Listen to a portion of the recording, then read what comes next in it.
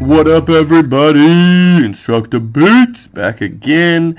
Today talking about borrowing across zeros while subtracting. And this is a part of our adding and subtracting decimals playlist, but is a great skill for you just if you need a review of this specifically. So today I will be able to borrow across zeros when I am subtracting. That's our goal. So after the lesson you should be able to do that. And so our steps for adding and subtracting, first thing we're going to do, right, is we're going to line up the place values by lining up our decimal. That's how we do that. We want to fill in place value holders if you need to, if that's going to help you. We want to take it one step at a time, and we want to drop it like it's hot, like Snoop Dogg and Pharrell, I think, made that song. Great song. Probably inappropriate, but great song. And so conceptually, what is happening? I'm not sure I said that word right. Conceptually, what is happening when we subtract, right? And so if we have 200 minus 78, okay, I want to write this in expanded form to kind of show you guys what's happening when we're trying to do this, okay? And so obviously this would be 200, and I'm going to put plus 0 plus 0. You don't have to do that when you're writing expanded form, but it's just going to help for the part of the video. And then 70 plus 8, okay? And my outline is terrible, but that's okay. So when I'm doing 0 minus 8, right? If I have $0, you cannot beat me up and take 8.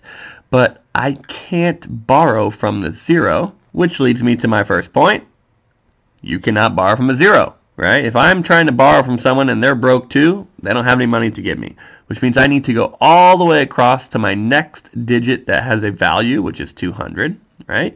And I need to borrow. Now, again, when you borrow, since this is a hundreds place, you're borrowing 100, which makes this 100. You're giving the 100 back to the tens place first.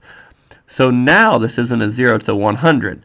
I still can't do 0 minus 8, which means now I need to borrow from this 100. And because it's in the tens place, I'm going to borrow a 10. And this is going to become 90. And now this becomes 10. So conceptually, what's happening when you're borrowing is you're actually not just taking 10 and then giving 10 and giving 10, right? Whatever you're taking from the place value, so hundreds, you're giving the 100 to the next place value, and then you're going to take 10 from that place value to give to the ones place.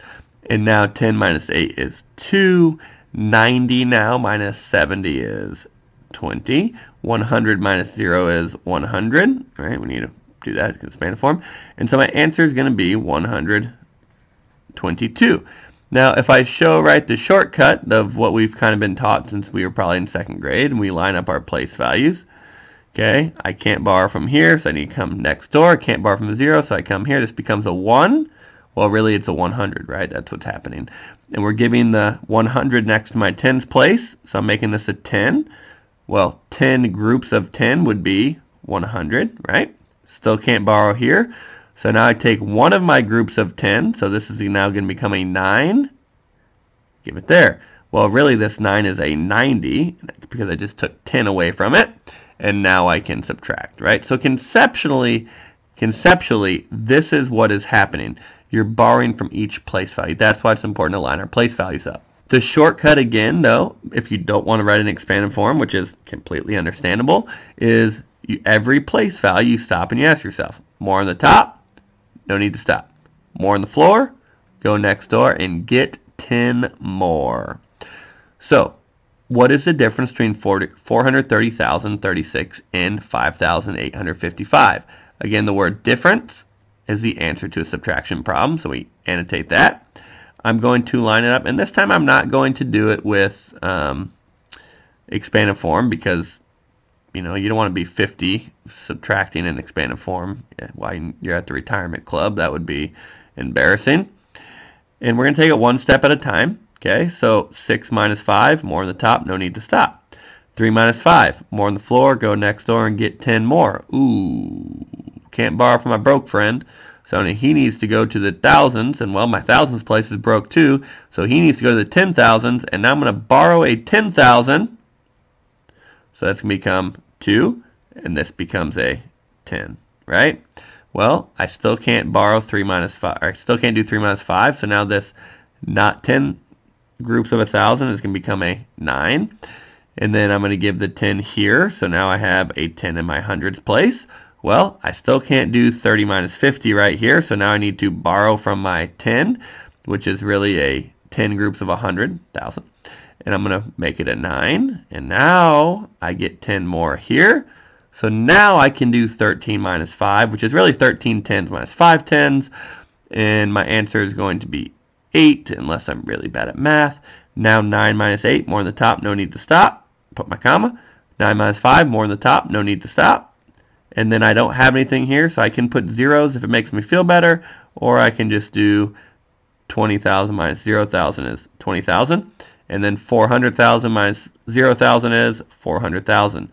So my difference should be 424,181. Go ahead and try this one, okay? And I just added a variable here. That just basically is a number that we don't know that we're trying to find. So go ahead and pause it, line up your digits, line up your place values, and then solve it. Go ahead and push play and we'll check it. So hopefully you just checked it, and we have 305,703 minus 66,425.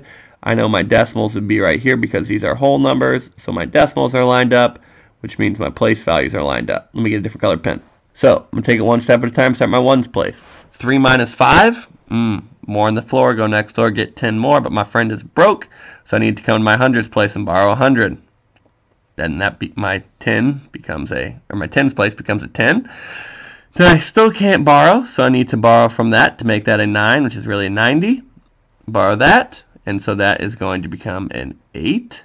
9 minus 2 is 7. 6 minus 4, more on the top, no need to stop, is a 2. 5 minus 6, more on the floor, go next door, get 10 more, can't borrow from a 0, so that becomes a 2, and I'm getting 10 more, which is really 10 groups of 10,000, but whatever.